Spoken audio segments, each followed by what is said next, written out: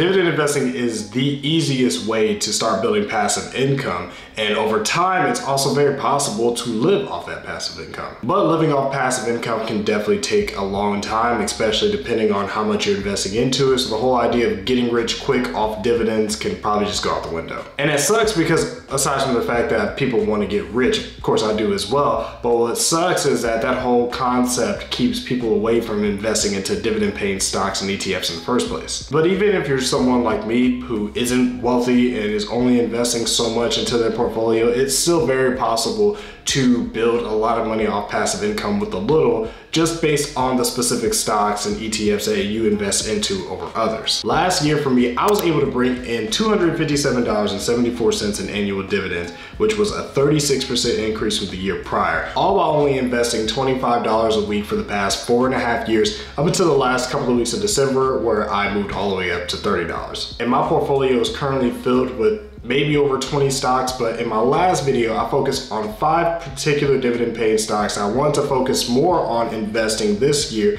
not only for the passive income, but for the overall long-term profit. And even though in the grand scheme of things, I definitely want to have a portfolio that gives me the best of both worlds, if I have the opportunity to make more in passive income, then I'm definitely going to take it. Now, aside from the particular positions within the stock market that you decide to invest into, what makes constantly making more in passive income possible is the whole idea of dividend compounding, which is really cool, especially because it's something that you do without really thinking about it. When you invest in dividend stocks, you get paid dividends based on the number of shares you have. And the more you invest, the more dividends you get. If you reinvest those dividends along with what you normally invest, and that's more stocks you can eventually buy, meaning more dividends you earn and more dividends you can reinvest, and so on and so forth. And that growth gets exponentially larger if the stocks and ETFs that you're doing all this investing and reinvesting into have a history of not only constantly paying out those dividends, but actually increasing them. And with all that in mind, I wanted to look back at those 5 particular positions that I want to focus more on, see which ones are actually going to benefit me more on the passive income side. Out of the 5 stocks and ETFs that I want to focus more on this year, Nvidia was the one that I said I want to invest into the most, primarily because of its share price history, especially over the past 5 years. I mean, as a matter of fact, if you look at its share price over the past week, I believe it's grown by over or roughly about 10%. And specifically with me, with the little over 2 shares that I own, I've already made a little over $800 in profit, which is more than I made in any position I have in my portfolio. And this company does pay a dividend, but even though it does, it's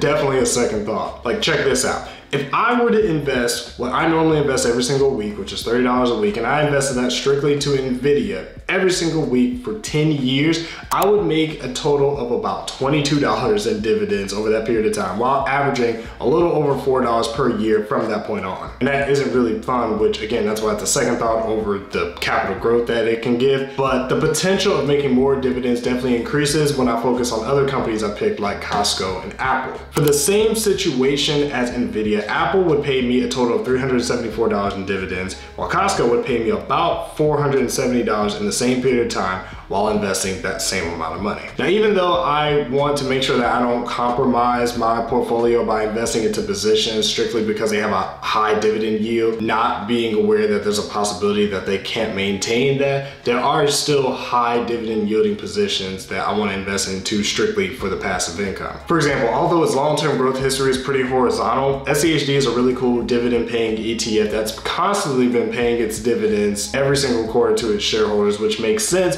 because its portfolio focuses on companies that pay its shareholders dividends constantly for over 15 years. And if I were to invest $30 a week for 10 years into SCHD, I would make a total of about $2,833 in dividends, and I would average about $590 per year in dividends from that point on, which is really cool. But if we want to go a little bit higher, we can talk about another company like Realty Income, which I've said many times is probably my favorite monthly dividend paying stock or ETF or REIT, whatever category. It's probably my number one, especially because it's constantly not only been paying its shareholders dividends, but increasing the dividend payout for the past 31 years. So if I wanted to make a bit more in dividends, I can invest that same $30 a week all into Realty Income, which will ultimately pay me a total of $4,300 in dividends and would generate me over $900 per year. I can get even bolder than Realty Income, which again gets me into the position where I could potentially compromise my portfolio,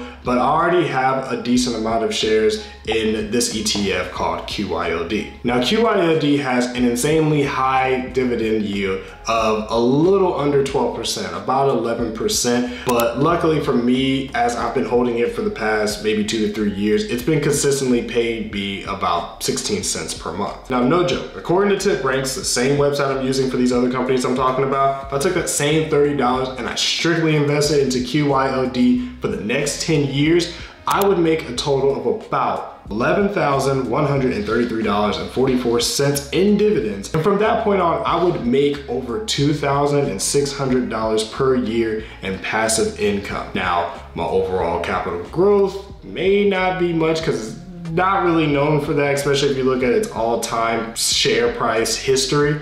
But the dividends are crazy. So considering that and the really high dividend yield, it's one of those positions that you have to really be careful of because it could potentially be a trap, assuming that they're paying it for a short period of time and then they suddenly can't afford that high dividend yield and they pay a lot less and then the share price goes down and then you're losing a lot in passive income and all the money that you invested into it. So it's something you have to be really careful about. But again, as I've said earlier, I've been investing into this position for over 2 years and I've been paid between 16 and 17 cents every single month since then. Despite the amount that I invest into my portfolio every week seem pretty low in a lot of people's eyes, hopefully you can tell that it's still very possible to start building wealth if you're just patient. And 10 years of investing can definitely go a lot faster than you think. I mean, I've been investing for almost 5 years. It'll be 5 years in May. But if you want to see a better example, check out this video where I talk about how my portfolio did just last year while only investing $25 a week, which might surprise a lot of you guys considering that that's a small amount to invest. But hey, I appreciate you guys watching this video, and until next time, as always, take care.